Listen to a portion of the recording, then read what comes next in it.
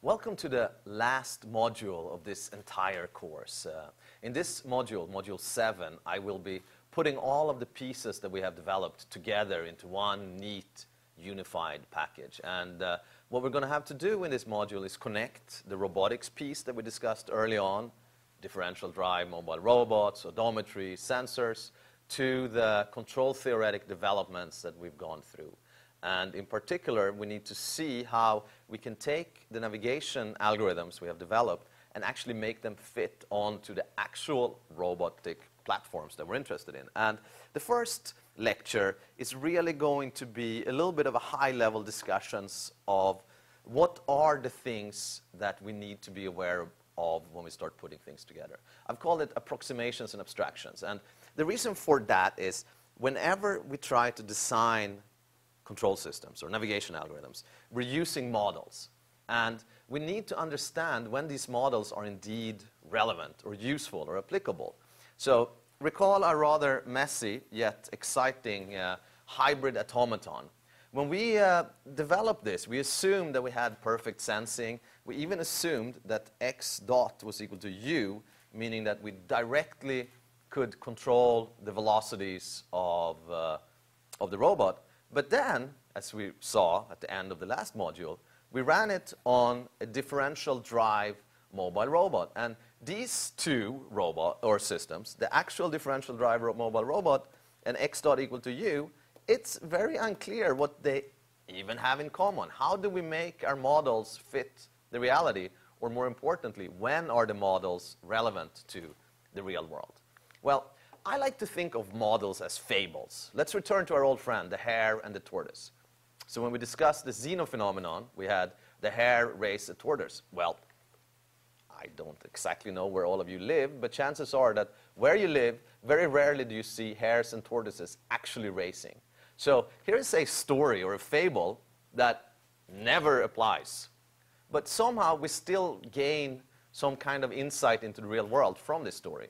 Like slow and steady wins the race if the tortoise wins, or in the Xeno case, the hare is going to win.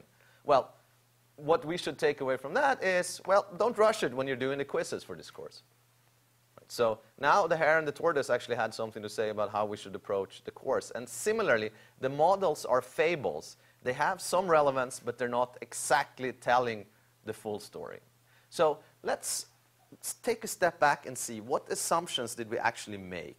And what kind of models did we actually use when we were talking about the robots? Well, we really had two main classes of assumptions. One was the dynamics.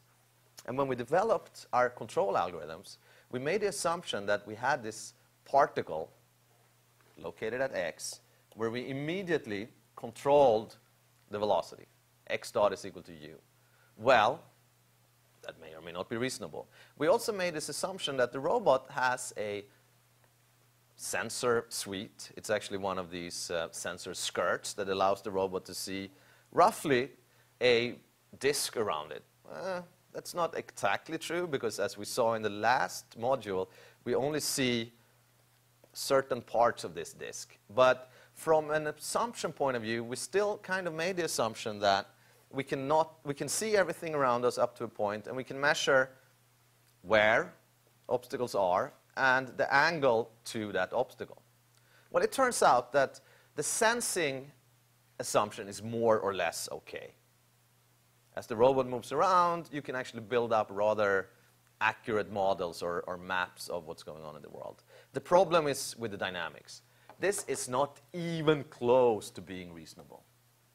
The Capera 3 that we've used a lot, it's not at all looking like x dot is equal to u. So in order for our fable, or our model, or our navigation algorithm to be relevant to the actual robot, we somehow need to remedy this lack of reasonability. So the problem, of course, is that we have the point mass, and then we're using a unicycle model for actually describing the robot, where x dot is v cosine phi, where v is the speed, and phi is the heading. Y dot was v sine phi, and phi dot was equal to omega, where omega was the angular velocity. Well, this robot, or this model, doesn't act like x dot is equal to u.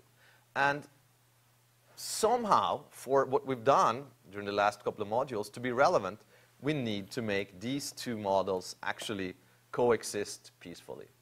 So what we're going to spend the next few lectures on is a very, very simple problem, which is how do we make a unicycle robot or a differential drive mobile robot act like x dot is equal to u?